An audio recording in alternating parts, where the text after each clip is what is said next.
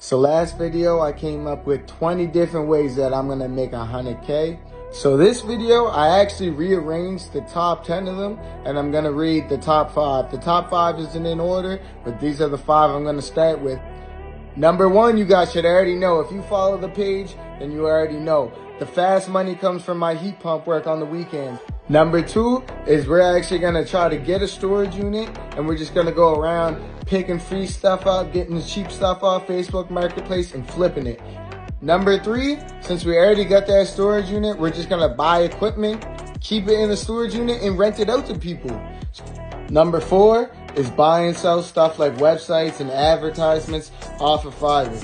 Number 5, we're not locked in with yet, but a vending machine business. Now, it might be an ATM or something like that, but something that's just gonna sit there and make me passive income. And yeah, that's how your boy's gonna make 100K.